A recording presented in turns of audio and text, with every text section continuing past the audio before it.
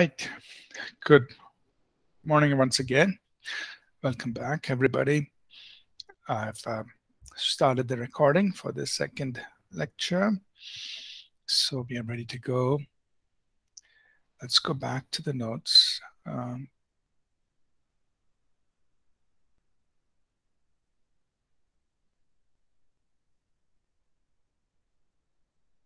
right.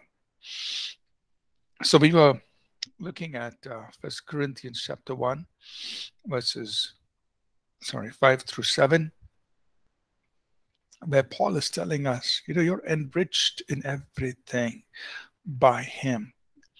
That means Christ has made our lives that much more richer, better, fuller, meaningful, enriched our lives.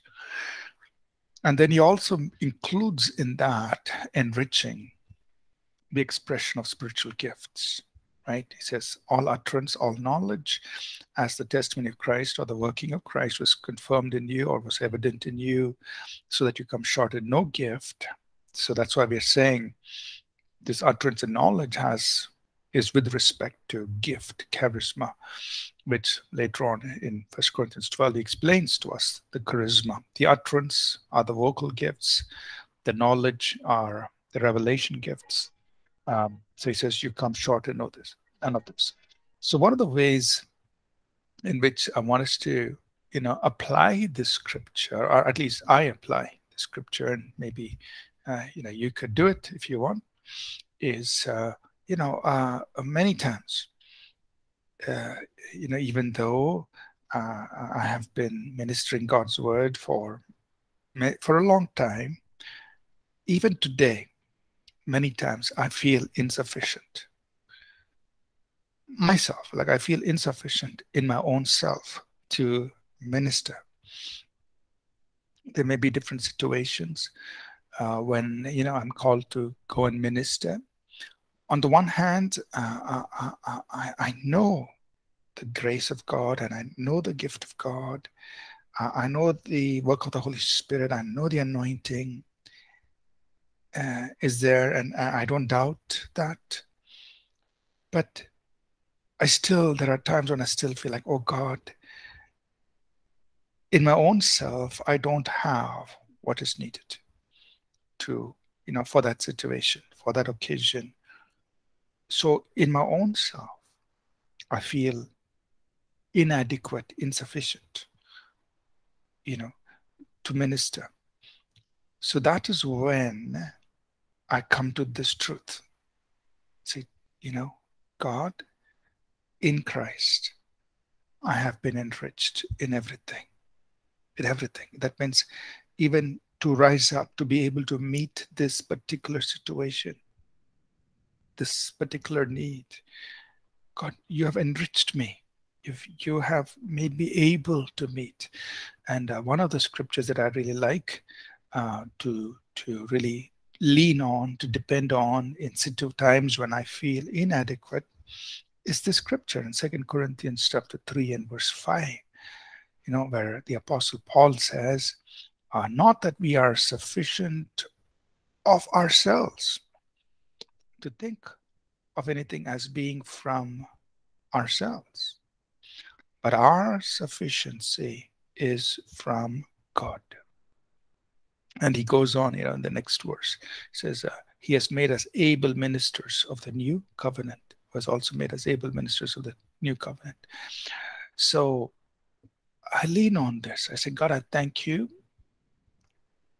that you have made me a sufficient, a capable minister of the New Testament, because my sufficiency comes from God. My sufficiency is not from myself, but my sufficiency, my ability to rise up to the occasion, to meet this need, comes from God. Sometimes you're talking to people, and it can be very difficult.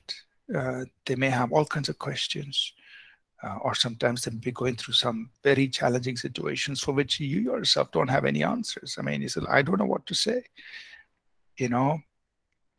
because the problems are so big. But that's when we may feel like, oh God, I don't know what to do. I don't even know what to say. I don't know how to help the person. But that's when we say, God, I thank you. You have enriched me in everything. Even in this situation, Jesus, you enrich me. And my sufficiency is not from myself, but my sufficiency is from God, who makes me capable of handling this situation, to minister in this situation, to minister to this need, to be able to address, the questions, the challenges that are before us. So that's one way in which, I from time to time I keep coming back and applying this truth that in Christ, I'm sufficient. God has made us sufficient. He has enriched us in everything.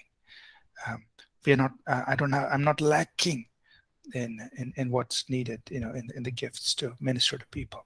Right. So if you want to, you could also, apply this truth in a similar way. The next part of our inheritance, and we're just itemizing these things, is that, as part of our inheritance, God has said He will always cause us to triumph. Right? Let's read the scripture, please. 2 Corinthians 2 and verse 14. Somebody could read it for us.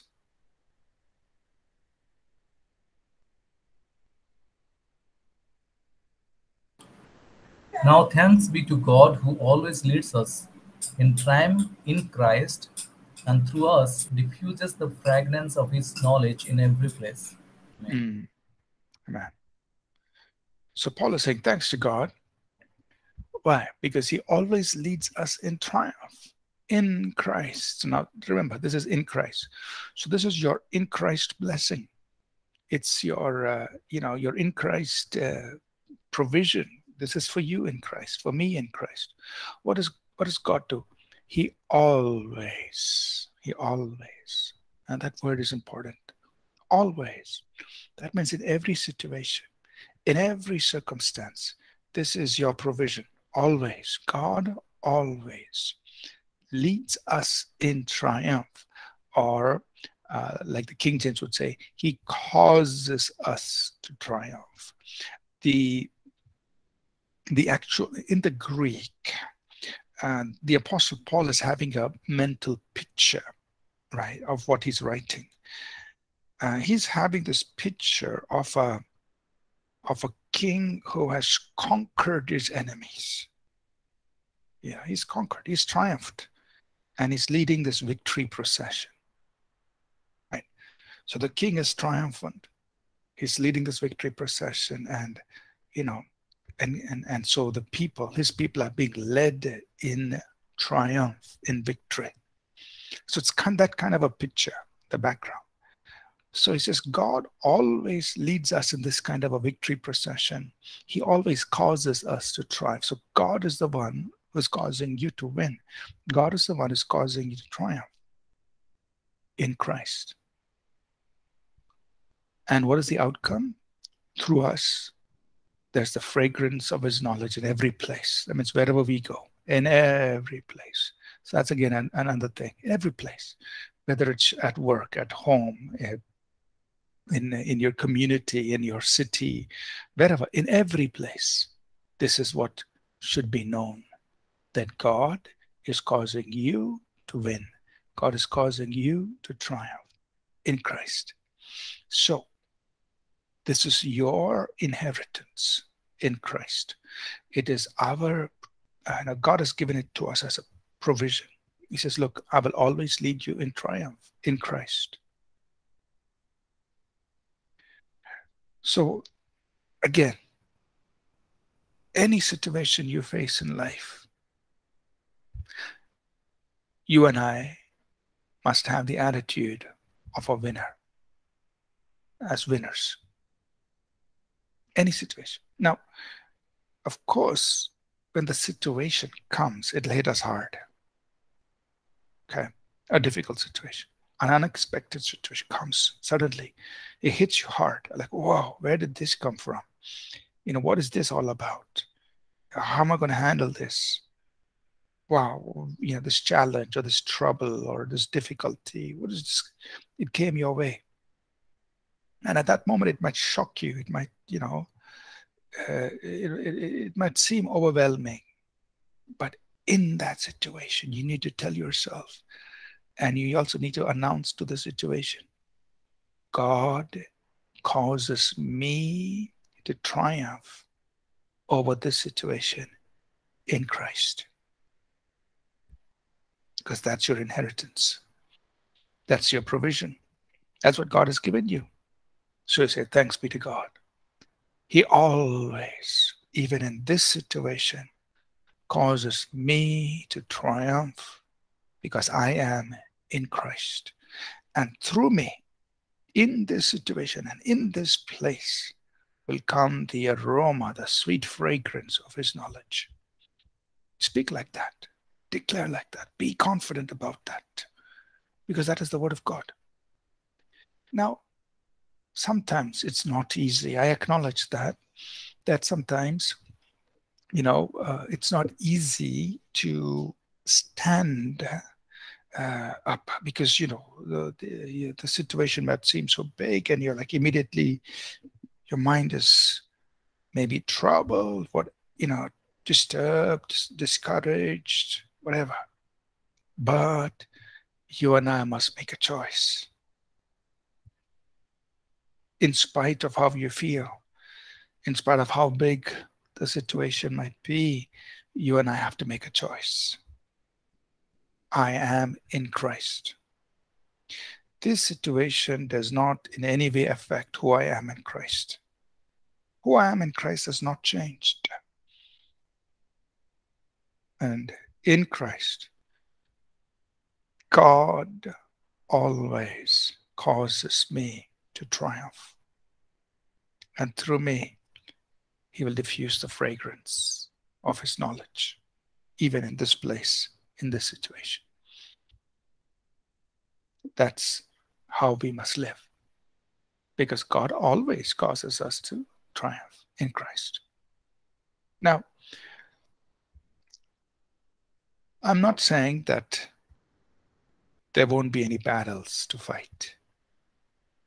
Okay, that would be an untruth. Because, 1 Timothy 6:12, the Bible says, fight the good fight of faith. So that means there's going to be a battle. That's why you and I have to fight. And it's a fight of faith, meaning it's a fight that you and I have to engage by faith and in faith, right? So it's a fight of faith. So there is a battle. But as you are engaged in the battle, you engage with this confidence that God will cause me to triumph. The battle may be long. The battle may be hard. The battle sometimes may be intense. It's okay. God is causing me to triumph, and I'm going to come out the winner. So I'm going to stay in the battle. I'm not going to run away from the fight. I'm going to stay in the fight because I just have to stay in the fight and God will cause me to triumph. That's how you and I must face life, because this is our inheritance in Christ. Now, related to this is another truth, that we have been born to overcome. It's kind of connected to what we've already said. Could somebody read 1 John chapter 5, verse 1 and 4, please? 1 John chapter 5, verse 1 and 4. Whoever believes that Jesus is the Christ is born of God, and everyone who loves him who begot also loves him who is begotten of him. For whatever is born of God overcomes the world, and this is the victory that has overcome the world, faith. So notice what he says here. Whoever believes that Jesus is the Christ is born of God. Right? So you are born of God. And okay, I think I need to mute somebody's mic. Okay. All right. Sorry, there was a little bit of background noise, so let's get back to the notes.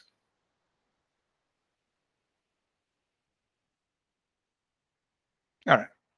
So, because you and I believe in Jesus, we believe Jesus is the Christ, what we are born of God. That means it's God has given birth to us, that we have received life from God. And then verse 4 says, whatever is born of God, or whoever is born of God, what? Overcomes the world. So God has already said that you are an overcomer, that you overcome the world. So to overcome means to have victory, to have mastery, to have dominion over the world. What is the world? The world, according to John's writings, represents everything that's of darkness, everything that is evil, everything that is in rebellion against God, everything that is opposite to God. So that's how John uses the term the world. Anything that's of darkness, anything that's of the devil, anything that's against God, it's the world. And John says, whoever is born of God, that means you, me, each one of us as children of God, we overcome. We have victory over, we have dominion over everything that's in it, that's evil, everything that's of the darkness, everything that's against, contrary to God, you have victory over. And this is the victory that has overcome the world, our faith. That means, look, our faith in God has already put us in this place of victory. Our faith in God has already put us in a place of victory. And it is through our faith in God that we continue to walk in this place of victory. So you are an overcomer. Always, all the time, every situation, you're an overcomer. This is your inheritance. So, like we said earlier, same example, in the world, we will face different things. Things that are opposite to God. Then you remember that the world represents anything that's evil, that's anything against God, anything that's unholy or wicked, evil, sinful. When you and I face those things, don't say, oh, this is going to put me down, this is going to knock me out, this is going to signal my end. Don't speak like that. Remember, because you're a child of God, you are an overcomer. You overcome the world. And it is through faith. So keep your faith strong and you stand. Whatever you face. So look, I may be facing sickness. I may be facing financial need. I may be facing some trouble from people. I may be facing whatever, whatever the situation is. I'm an overcomer. God said, everyone who is born of him overcomes the world. So you look to God and say, Father, I thank you that you've made me an overcomer. I'm expecting to come out the winner in this situation. I'm not denying the situation. I'm not denying the problem. Yeah, it is there. But this is how I face the problem. I face it as an overcomer. God, you'll bring me out as a winner. And all I need to do is to keep my faith in God strong, because it is through that faith in God, I'm going to walk in that place of overcoming as a victor in victory. Thanks be to God. Paul writes, 1 Corinthians 15:57, thanks be to God who gives us a victory through our Lord Jesus Christ. Now, of course, he's writing in the context of death. It's like this is the worst that this world can throw at you and me, death. In the face of death, Paul is saying, thanks be to God. He gives us the victory through our Lord Jesus Christ. So even in death, we're going to come out triumphant. And so that's why I said in everything between sin and death, we reign over. We will die, but even death will not be the final thing, because God will cause us to triumph over death. He's going to resurrect our bodies, and we have victory even over death. Okay, a few other things. I don't know, I listed about 17 things, I guess, but we'll just go through them. I just want us to be aware that all these things are there for us as part of our inheritance in Christ. The next one, the promise of life. So let's read the 2 Timothy chapter 1, verse 1. Can somebody read that for us, please?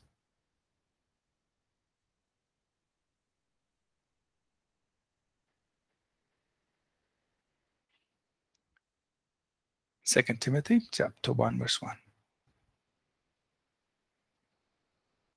Paul, an apostle of Jesus Christ, by the will of God, according to the promise of life which is in Christ Jesus. Amen. Thank you. So, Paul is telling us something that we have in Christ Jesus. What do we have in Christ Jesus? We have the promise of life. So, in Christ, God has promised us something. He's promised us life. Now, it's interesting when you study the New Testament on the subject of on life, and you find that there are different Greek words used for the word life, right? There is the word bios, which simply represents biological life, physical life. There is the word life, the word zoe, which is used very, very specifically to talk about the life that comes from God. So in the Greek, there is this word zoe. So there's another Greek word, anastrophe, which talks about manner of life, that is behavior, how one lives. But this word zoe is very exclusive. It's used only to talk about eternal life, or the life, the God quality of life, or the life that God gives to us, zoe, zoe. So what the Bible is telling us is that in Christ Jesus, God has promised us this zoe, this God kind of life, this quality of life that comes from God, this eternal life. And we know 1 John 5 and verse 20, it says, we know that the Son of God has come and given us understanding, that we may know who Him is true. This is the true God, and this is the true God and eternal life. That is to know Him, who is true, to know Jesus. And 1 John 5, 14, 15 says, if you have the Son, you have life. And so we have life. This is the promise of life. So we have this life. We live this life, and this eternal life will be consummated, meaning it's going to get bigger and grander and better and brought to its fullness when our bodies are transformed, our bodies are glorified, and we put on immortal bodies. That's in the future. But right here and now, we have Zoe, the life of God in us, in Christ Jesus. So, in Jesus, you have life, eternal life, because you know the one who is true.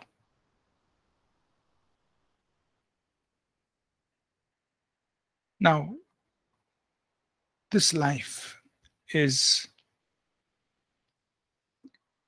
and I haven't mentioned it here, but this eternal life is God's life in us.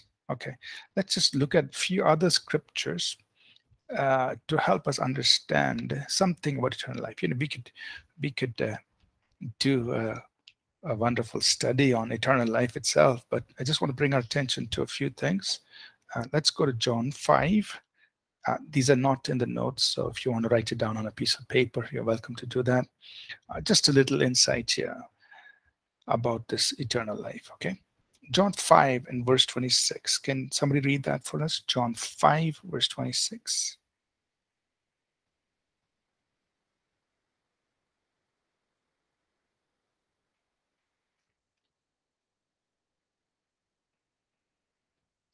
John 5:26.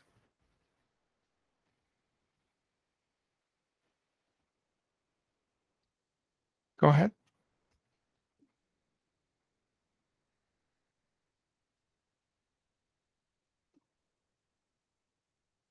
Anyone? John 5:26. For as the Father has life in himself, so he has granted the Son to have life in himself. Okay. As the Father has life, Zoe. As the Father has Zoe in himself, he has granted the Son to have Zoe in himself. So what is Zoe? It is the life that God has in himself. That's Zoe. That is this word, eternal life. So what is Zoe? What is this eternal life? The life that the Father has in himself, which the Son has in himself. That's the life God has given to you and me, Zoe. So what is eternal life? What is the life that you and I have, Zoe? It's the life that God has in himself, that Jesus has in himself. That's the life that you and I have. Eternal life. And we have it now in Christ. So the life of God is in you. The life of God is in your spirit. Because he who has the Son has life, Zoe. You have Zoe, the very life that God has in himself, which Jesus has in himself. That same life has been granted to you and me. Now, like we said, there are many things we can discover about Zoe in the Bible. But I just want us to go to chapter 1 of John. John chapter 1. And let's read verses 4 and 5, please. John chapter 1, verses 4 and 5.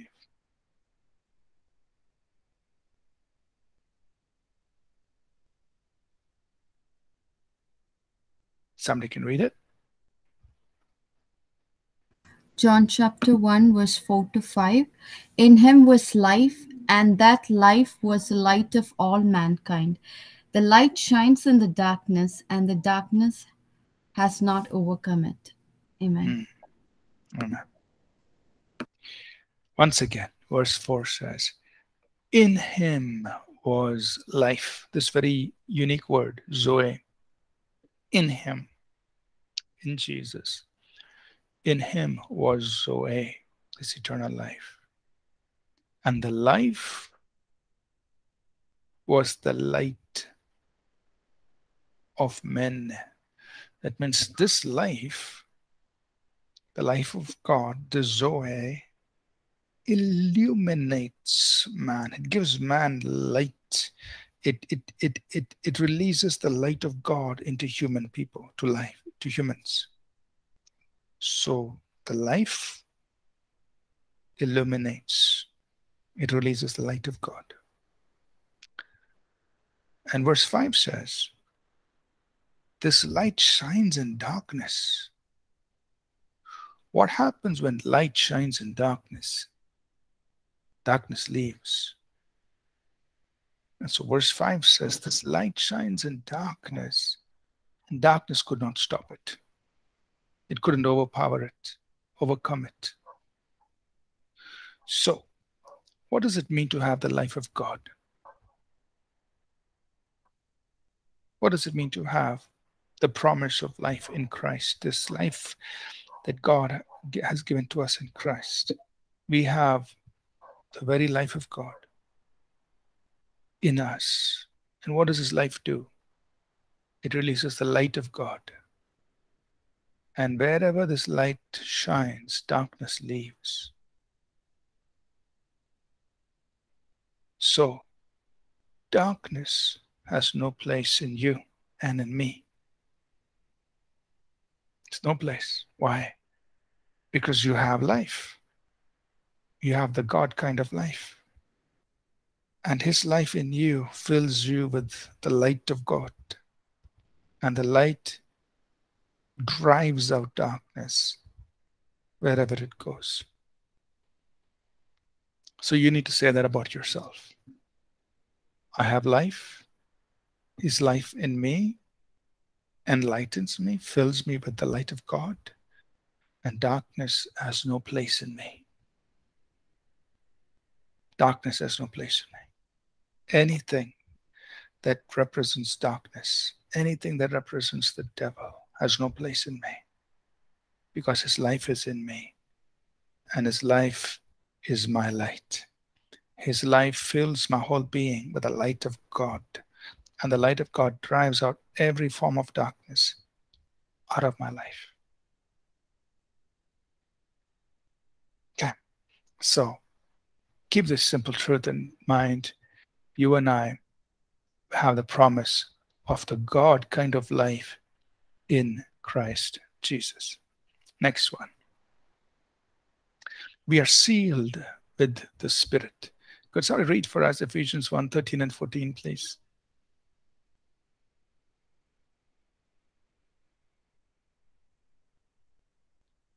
Ephesians 1:13 and 14.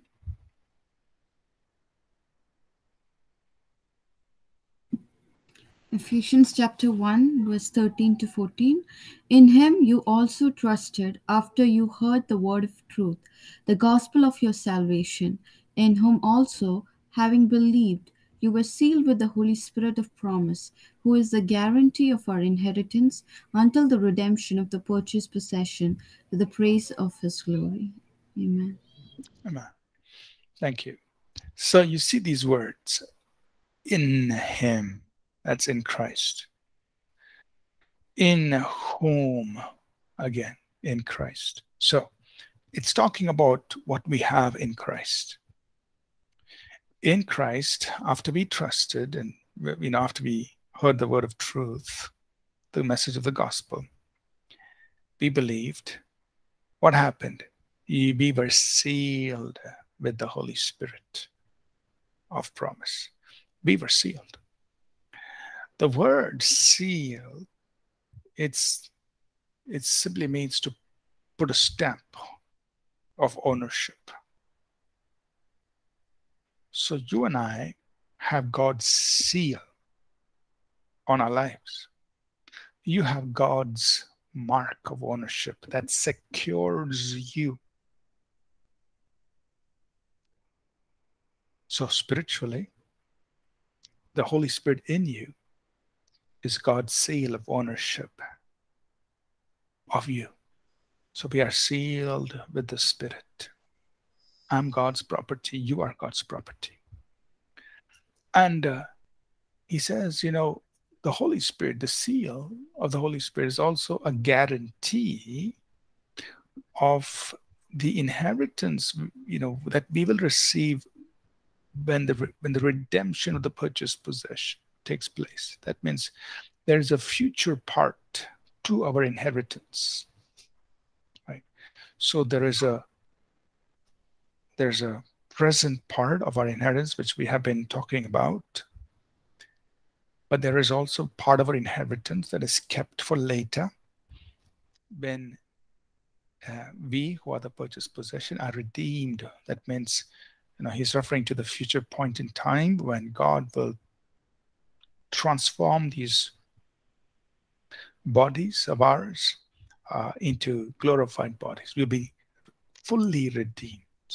That means we will experience the fullness of our redemption, which includes these bodies putting on glorified bodies, right? So he's saying the Holy Spirit, the seal of the Holy Spirit, is a guarantee of even that part of our inheritance. So God is saying, okay, look, I've given you the Holy Spirit. It's this Holy Spirit in you is like a down payment, is an assurance to you that whatever is still yet to come, I'll get it to you. Right? So the seal of the Holy Spirit is important in two ways. One, it's God's mark of ownership on our lives. You and I are God's purchased possession. See, seal of the Holy Spirit, purchased possession. We are God's purchased possession. We are marked by God. God is saying, that person is my property. And the seal of the Holy Spirit is also God telling you and me, look, I will bring the full redemption to you. The rest of your inheritance, which includes the glorified bodies and everything else after, I will get it to you. It's my guarantee. So we're sealed with the Holy Spirit. So anytime you have a doubt about, you know, am I still with God? Is God still with me? Tell yourself and just speak out and say, I've been sealed with the Holy Spirit. You know, God marked me with his Holy Spirit. His Holy Spirit in me is a guarantee of what is still to come. I've been sealed with the Holy Spirit. I've been marked by God. I'm God's property. Okay. We are also preserved in Christ. That means God is going to protect you. He's going to take care of you in Christ. So Jude 1, we're not saying James. Jude 1, verse 1, Jude writes, a bondservant of Jesus Christ and brother of James, to those who are called, sanctified by God the Father, and preserved in Jesus Christ. So you are preserved, right? That means God is going to keep you safe in Christ, and nobody can touch you there. You're preserved in Christ. Now let's try to quickly go over a few more.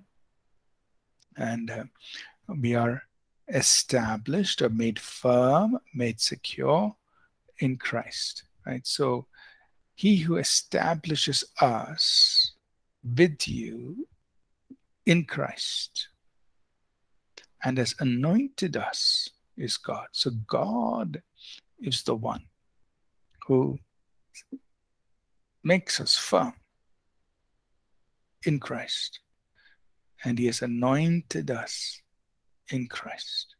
Okay, so you are established, you are anointed in Christ. You're firm. Nothing can shake you. Right? So when you feel like being shaken, you say, no, I've been established in Christ. He who establishes me in Christ, who has anointed me, is God. God has established me. God has anointed me in Christ. Okay. In Christ, we are also part of an eternal purpose. 103. Okay. That means Ephesians 3:11, according to the eternal purpose which he accomplished in Christ Jesus. So that means in Jesus, God is carrying out an eternal purpose, an overarching purpose. God is unfolding in Jesus Christ, in and through Christ. And you and I, being in Christ, have been called according to that purpose which he has, which is unfolding in Christ, right? So this purpose and grace was given to us in Christ Jesus, right? So you and I are part of this eternal purpose, which God is working out in Christ, which he has called us to in Christ. And Paul personalizes it when he says, I press toward the goal for the prize of the upward call of God in Christ. So Paul is personalizing it. Look, there is a call of God in Jesus. There is a goal that I'm pressing forward to in Christ. Right? So in Christ, we are people with a divine purpose. It's beyond, the ordinary goal of, okay, you make money, you have a living, you pay your bills, and you live and die. That's normal, that's natural. But we have something above that, beyond that, grander and bigger than that, which is the eternal purpose of God, to which we are called in Christ. And each one of us are living with that sense of eternal purpose, that God has called me, and I have to live for that purpose. I have to glorify Christ, and that purpose supersedes. It's much bigger than just the ordinary things. The ordinary things are important. I'm not saying it's not. We have to take care of those things. But we live with a sense of eternal purpose that has been given to us in Christ Jesus. Okay? I'm going to stop here for today. We will pick from 104. We'll start from here. We'll continue on this next week. And I trust all of you have stayed with me. We've just been looking at different pieces or portions of our inheritance. And as you can see, it covers various facets of our earthly life, various aspects of our earthly life. All of these are part of our inheritance. But, and everywhere we saw, it's in him, it's in Christ, it's in Jesus. So we need to begin to, assimilate that and say, God, I accept it. I'm going to live out of those things, out of my inheritance in Christ, and I'm going to walk in that inheritance. Okay, we will go through the rest next week. I just want you to continue to think about these things, continue to feed your spirit with these things. Okay. Any questions before we close in prayer?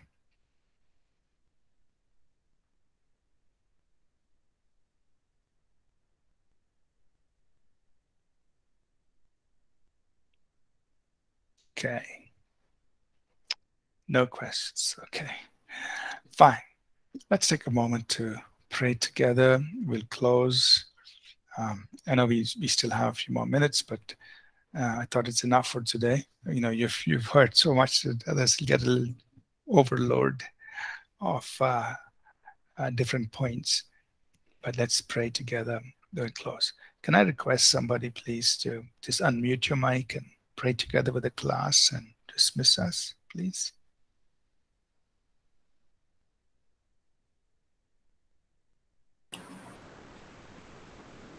Let's pray. Our Heavenly Loving Father, once again, Lord, we thank you so much for speaking to us this morning. Lord, I thank you so much for your dear beloved servant, Lord, helping all of us to understand, Lord, who we are in you, Master. Lord, you bless us, Lord, that when, Lord, we are weak, when, Lord, we are insufficient, Lord, that very moment, Lord, we will know that you are with us and your word strengthens us, Lord. Lord, I pray that you bless us, Lord, that one day, Lord, we will see that you are really at work in our life, in our ministry, Master. That every moment, Lord, we decrease, let you glorified, exalt in our life, Master. I pray that, Lord, let our life be a blessing, a channel of blessings, a light to this darkness world, Lord. Once again, Lord, I thank you for dear pastor, Lord. Continuously bless him, bless his family, and bless his ministry, Lord. Thank you so much. In Jesus' name I pray. Amen. Amen. Amen. All right. Thank you, everyone. I'll see you all on Friday. Enjoy the rest of the day and rest of the week. God bless. See you again. Amen.